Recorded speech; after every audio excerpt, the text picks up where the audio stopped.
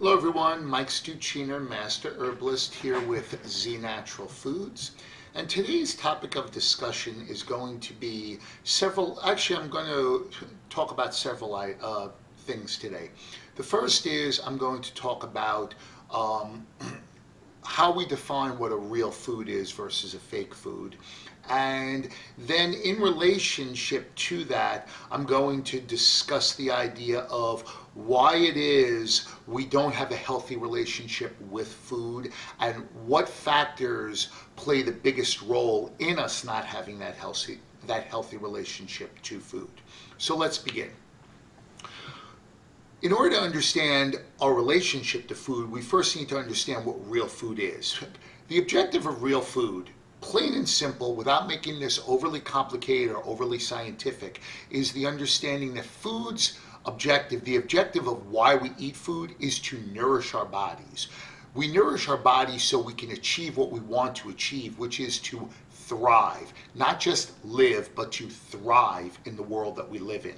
It's also to give our body the essential things that it's going to need, whether it be phytonutrients or specific constituents found in both animal and plant foods, in order to help us to be able to adapt to our surroundings, to be able to deal with the stresses of our everyday life, things that we have control over and things that we might not necessarily have control over, which is more environmental.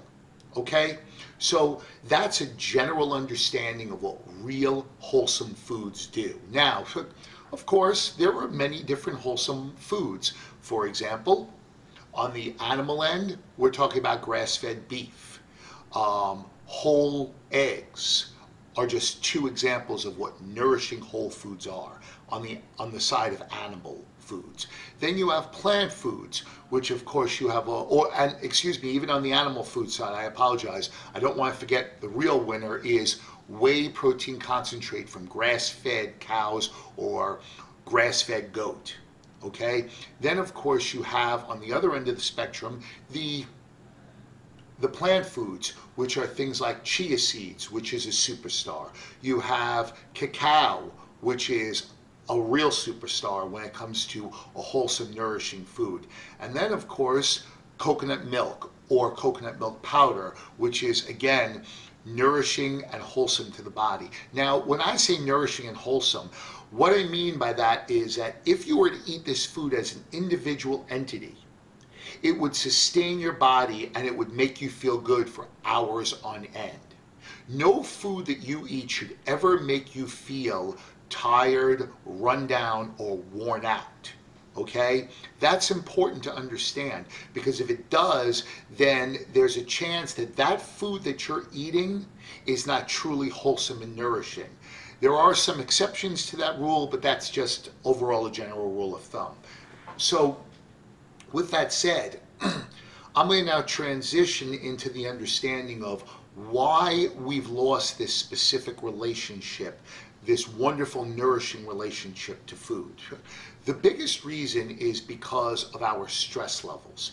We as a society live in this chronic sympathetic nervous system of fight and flight.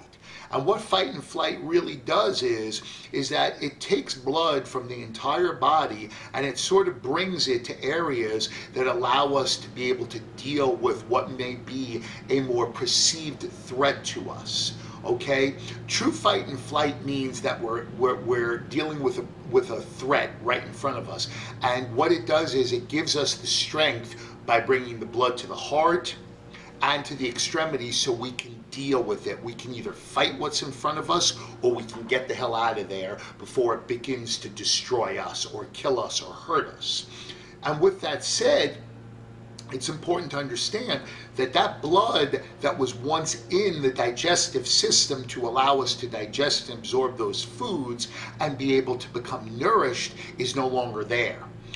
So because of those reasons alone, we fight or flight, or I should say a chronic state of fight or flight, what that's doing is that that's not allowing us to think clearly. It's making us think in this very get it done kind of a scenario.